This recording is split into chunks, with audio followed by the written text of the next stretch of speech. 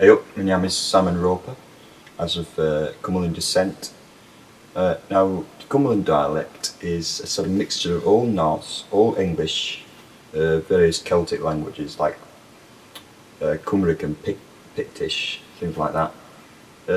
And you can draw a lot of parallels between it and modern Nordic languages like Norwegian. So we say gan yam, where in English you would say go home. In modern Norwegian you'd say go hjeme.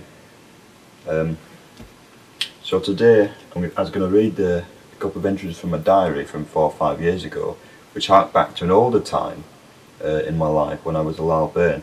So here we are.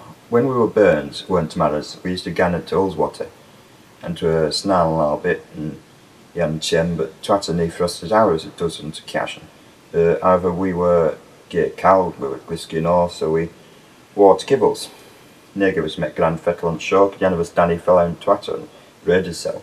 Hareet there, now meckward, now meckward strecken doon. To a creukt, because Jan a year to a February or summat, to a attercoppen every which way the deek't, and Jan marry Hilde, see were flattened it. So I never seen a buddy run so fast in all life. To ridiculous. But to Jan at last hjeme we speak Cumbrian with others, because they were not supposed to speak it as a bairn. They were supposed to speak English.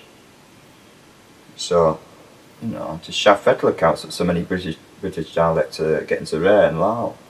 But I hope they gan on, 'twould be a grand sham if they disappeared. Anyway, another one. With a marra bairn, a gamekeeper, worked with Gorcock. He'd tell us a chaliance, they were standing lin, shifting lin, on the Grousemore, Westmoreland, and Jan man Freach shot at Jan Gorcock at tyem, which was not supposed to happen, so the bloody thing exploded. And they never found carcass, so he held himself a cup of tea and that was that. And that was how it was.